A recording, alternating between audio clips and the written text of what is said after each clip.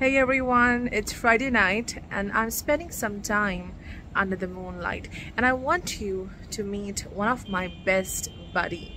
Okay, let me show you. Okay, so over there in the sky, that's my buddy shining bright. So we have a waxing gibbous moon in Chitra, and one of my dear friend Reena has some beautiful lines on this moon, so let's listen to it first. And then we'll talk about how we need to live our life as per the cycles of moon, why moon is so important for us. Cold heart, moon is a door, warm up a window glowing from the sun. I live here in the spaces of reflection between the full moon and the waning moon. Potent dark shadows, treasure chest of gifts, dragged to the sea by the cries before me. The bereaved loss, let go, surrender, set free. The moon is my mother. She swells with tenderness. After my inner journey of contemplation, I fall afar from the flowering clouds. She scoops me up at the crescent to ride on her shoulders until the full moon. Down again I fall to the deepest, darkest night to flash a light within. My fireflies, buzzing cage in my heart. The blue, the mystical face fades, floating, glowing, devoted gaze hovers. I see the same face, all curly and wild. I know, but I love her in me. This phase of my specialty. Close my ears to hear within. Deep silence, self-care couches. Have tea with just me. Embrace yourself in the gratefulness around us. Pictures of all that went right replays. Hold on to the faith train, roller coaster, wax and wane, tremble and shake. A tender time, a space to create, play, rest in yourself, gather wonder, for you're called to witness what comes new to be true. Trim me a while you wait, her renew, silver slivers of glow. No moon nights, I am lost without your glow, waiting by the window for the renewed cycle crescent. Harvest dreams, envision blooms, gathering seeds, rebel teenagers to plant and dance, sing the songs, elders whisper of prayer for the departed, peace. All bless the fields we set with hope. So this week has been very busy for me. And I think the best thing to do by the end of the week is to recharge yourself under the moonlight. Moon is so important but underestimated, right? Because moon is the fastest moving planet. I think I have to get inside to continue with this video because there are a lot of sound disturbances. But yes, remember to recharge yourself under the moon whenever it's possible. Whenever moon is there in the sky and it's shining on you, consider yourself you're lucky enough.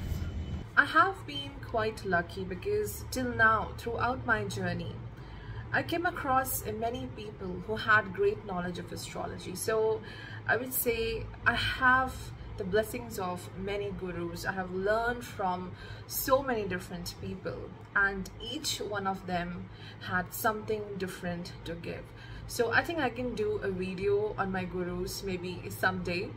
But one of my gurus used to say like two nights before the full moon night, and 2 nights after the full moon. So these are the 5 nights you should make the best use of this time. Sit under the moonlight, meditate. You need to harness the energy of moon. You need to use it. And this recharging of yourself under the moonlight is firstly very beneficial for your health, for your overall well-being, for your mental health, for your beauty, for your physical health. So recharging yourself is important. And he used to also say that it's important that you recharge water under the moonlight, and from that full moon to the other full moon, have a sip of that water every day. So that is the power of moon. It helps you to heal in a great way. And Parashara has mentioned in his works that when moon is waxing, during the waxing period of the moon, that is the Shukla Paksha, planets, the benefic planets, they are more stronger. Their influence on the world, on you, is more strong. And during the Krishna Paksha, when moon is waning, the negative planets, the malefic planets, are more stronger. So even Prashara in this one line mentioned how moon, its waxing waning nature, will impact us in a great way. It will impact the world in a great way. So waxing waning of moon really impacts us in such a deep manner. And scientifically also, our human body is around 55 to 60% made of water. So we have more of water content, and moon controls the water. It controls the movement of water, whether it's the flow of water and fluids within us, or whether it's the flow of the fluids in water in the plants and the trees and the other animals. That's why the menses, the cycles of women, are also connected to the cycles of moon. And the waxing waning period, the waxing waning cycles of moon represents our highs and lows. It represents the human emotions, the human mind. So human mind do deal with highs and lows. Nothing is permanent here. It changes every day. Our mood changes every day. So moon is very important. Like there is no other planet like moon. Every year moon touches each Rashi, each sign 12 to 13 times, where sun touches one Rashi once a month. So sun goes along that entire zodiac belt, the 12 signs in 1 year, whereas moon touches one sign 12 times in a year.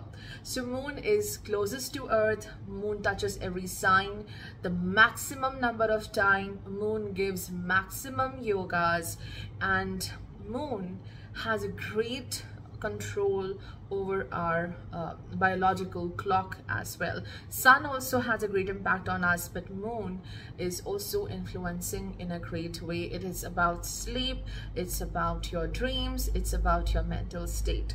So today the entire focus is how to align yourself, your life, with the cycles of moon.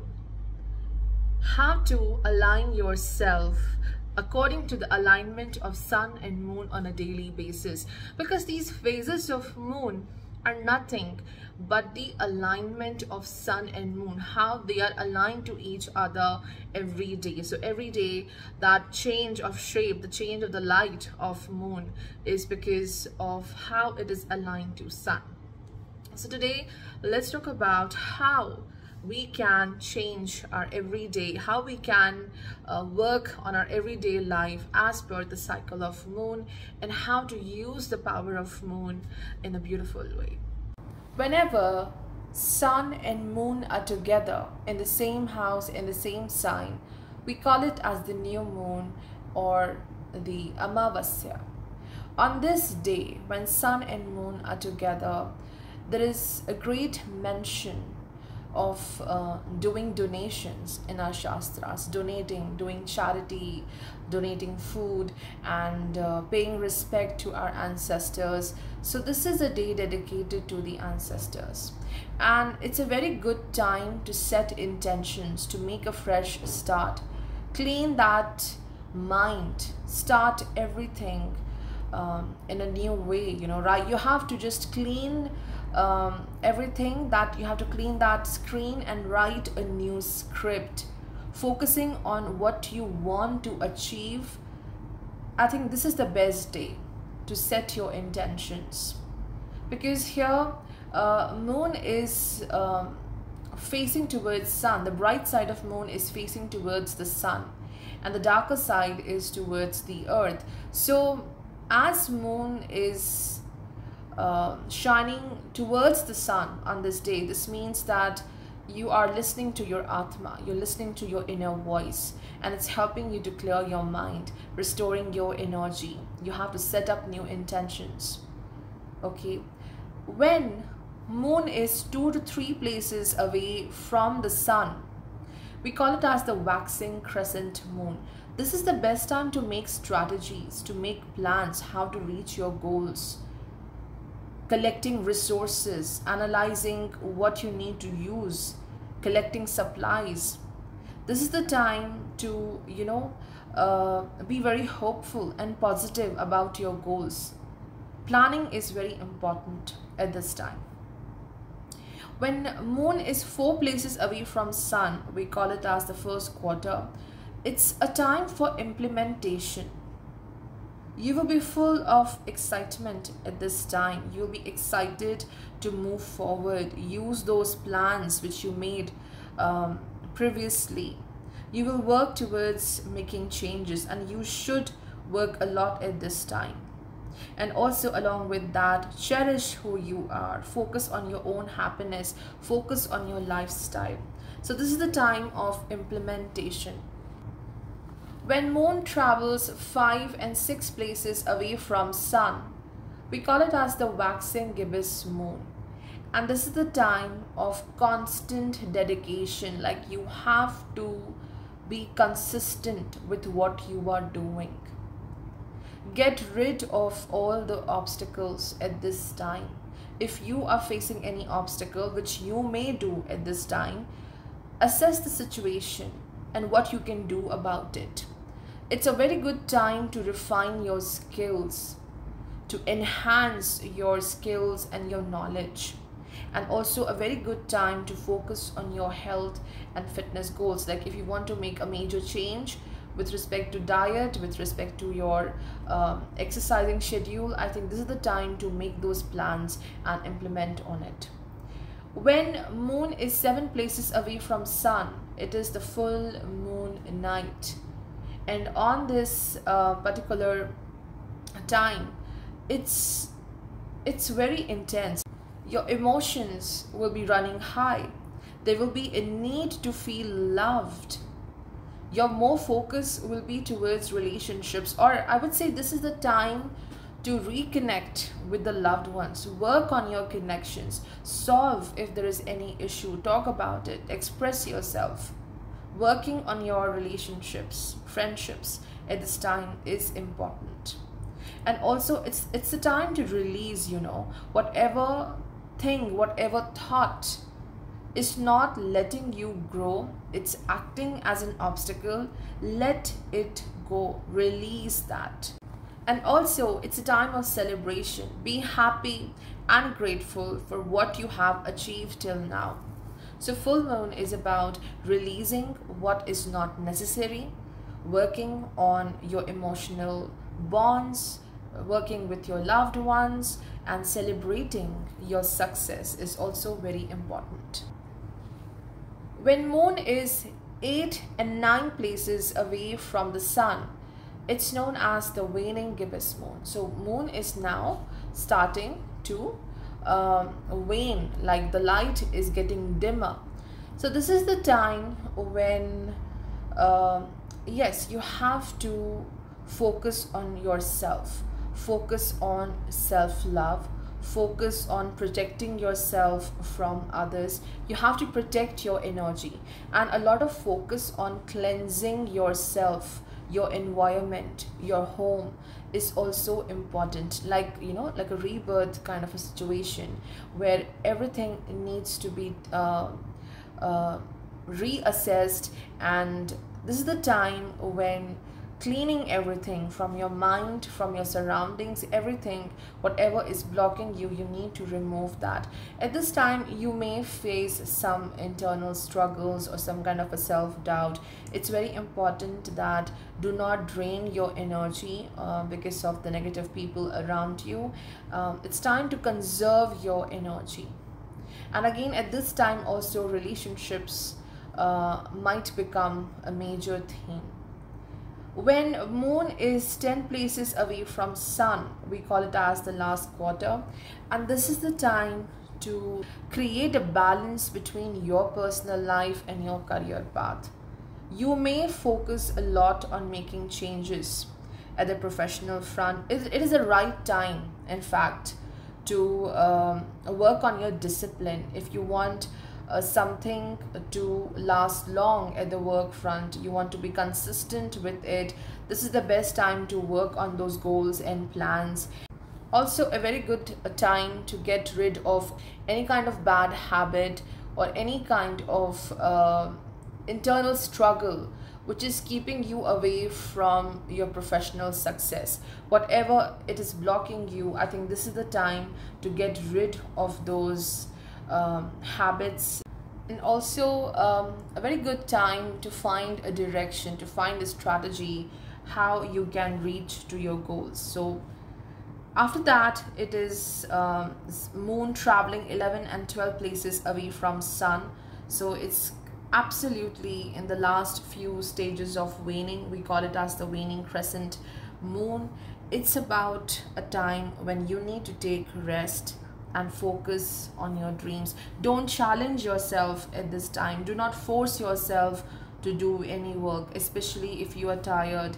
Do not push yourself to do things. Take rest, reassess where you want to go, what you want right now. Does it align with your true happiness, or you just want to follow it because others are doing that? So again, a time to take a break, focus on what you want, focus on creative activities where there is a great use of imagination, and giving your mind a break at this time is important.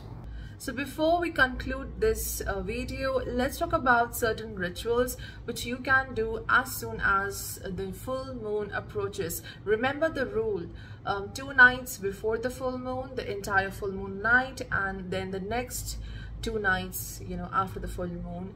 These 5 nights are important. So what we can do at this time? Well, you can keep certain belongings under the moonlight. Like what all things? Firstly, you can keep your crystals. If you are a fan of crystals like me, you can do that. And secondly, anything which is related to your health, fitness, you use any herb, any medicine, or any beauty product, cosmetics, anything which you use to take care of yourself, you use it to nourish yourself, to heal yourself, you can keep that under the moonlight. You can also like if you keep a journal with yourself. If you don't keep a journal, please do write a journal every day. Write down your thoughts, what are you feeling, where you are going, and if not every day, at least once a week, write down what you feel, what you're experiencing, and what you want to achieve in life. It helps a lot. So you can keep that journal under the moonlight as well, whatever you are writing. And you can charge water as well, or simply you can sit quietly and meditate under the moonlight. Take the name of Lord Shiva. Why Lord Shiva?